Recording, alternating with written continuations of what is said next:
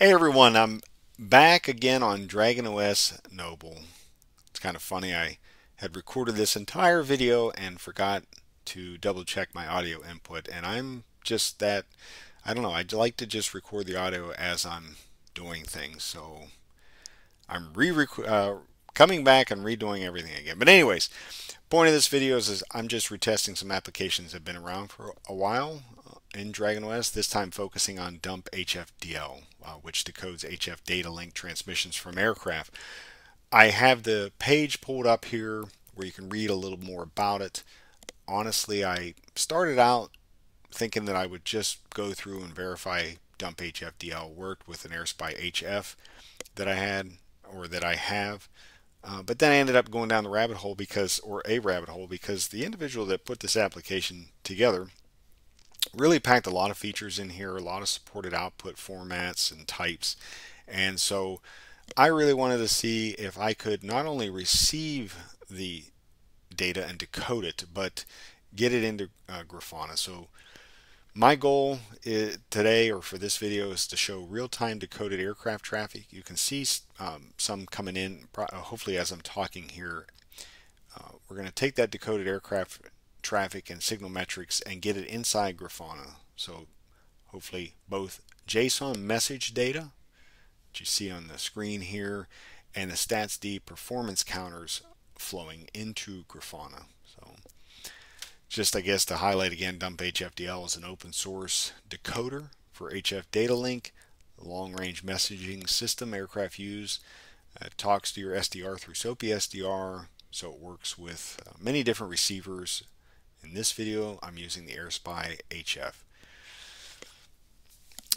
When I talk about things like the statistics, you can read more about it. I'll put the link for this project in the description. It'll take you to StatsD. You can see what that is. You can see that the supported output formats of dump HFDL, one of which is JSON.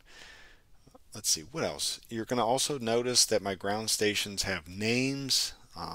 I will stop dump HFDL right now, and we'll go a little bigger on this screen. So dump HFDL is already compiled and included in DragonOS Noble, so you don't have to do all the building and compiling. It's already there, and I'm just running it from the command line, telling it use the SOAP SDR driver Airspy HF. I've specified a 768 kilohertz sample rate, did a center frequency of 8.891 megahertz. My understanding that's close to a cluster of active ground station channels in North America. If I'm wrong on anything here, please let me know in the description, but I was trying to read up on this and refresh my memory. I chose the frequencies after the center frequency that you can see here. The StatsD output that I'm doing right now, I left it default, and I'll explain why. 127.0.0.1, and the system table that is in DragonOS at this particular location, and that system table allows for the ground stations to be tagged with names like you saw up there, Shannon, Ireland, so on and so forth. So you could kind of see if I run this again, I was running it so that you could see the output, and you can see it's a mix of aircraft frequency data, position reports. A lot of things can come across. I've been messing on and off with it, or on and off through since yesterday. But we're going to go ahead and get to the kind of the integration piece here with Grafana. What I did was I built a little Docker Compose project, and what this does, after spending a lot of time trying to read up on understand Graphite, Loki, Promtail, and then of course Grafana, which I've messed with in the past, this stack will set everything up, and what it's going to do is take the StatsD output, is going to go to Graphite on 8125, port 8125. That's going to handle numeric metrics like frames processed, SNR, and then the JSON data here, that's going to go and be written to a file, which I'll show here in a second, and it's going to go into Promtail and then push into Loki. Ultimately, everything's going to be showed in Grafana. So in this case, I did use Docker for these components, and let me think what else. Took me a little while just to make sure I had Promtail parsing the JSON lines correctly, and putting timestamps on them so that they lined up in Grafana automatically. So I've put a little longer command here than what I had a second ago. I've just added the output here. That's going to go into the temp directory. You could do something else with this, make it a little more robust. I'm just doing this. This is an easy way to get up and running. I'm going to go ahead and run this so that hopefully some more messages are captured as we're kind of going through this. So let's grab this project. You can put it wherever you'd like. We could put it right on the desktop if we want for the purposes of this video. Like git clone.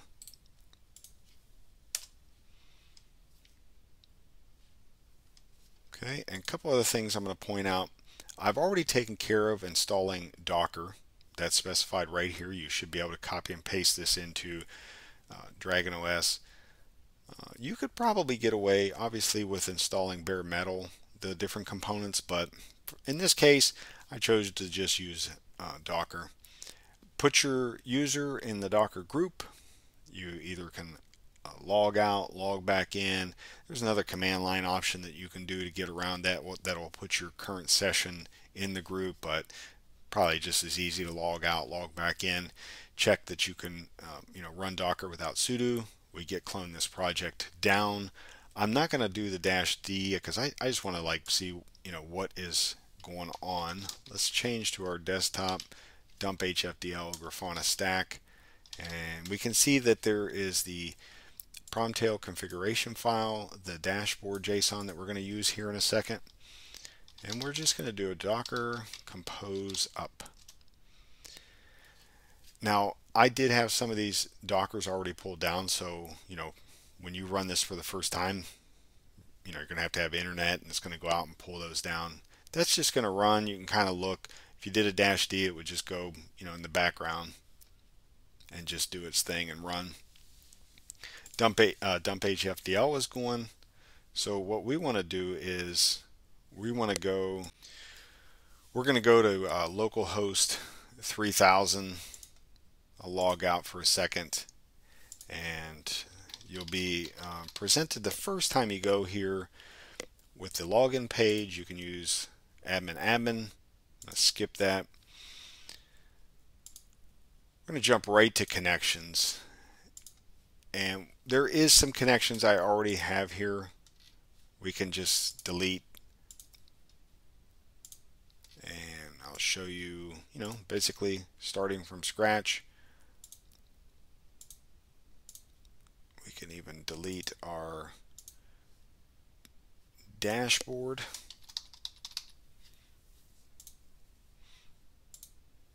Okay, and you're not going to see anything on the screen coming out here because it's going to that output decoded JSON. I did have another little command that I was using earlier. It was just looking TCP dump, looking on 825. I was just messing with this earlier to check some traffic. It's not really needed. I was just doing some debugging. So let's go ahead and add a new connection here, and just like it says right on somewhere here, we're going to add graphite and Loki. So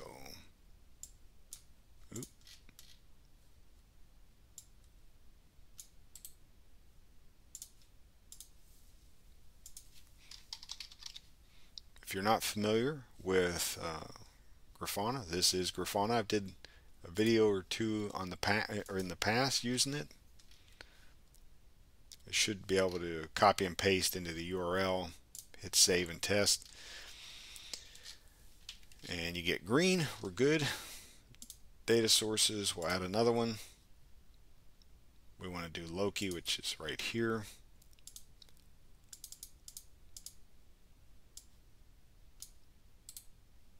We're using the names like that just because of the way that we have the Docker network set up and the Docker compose.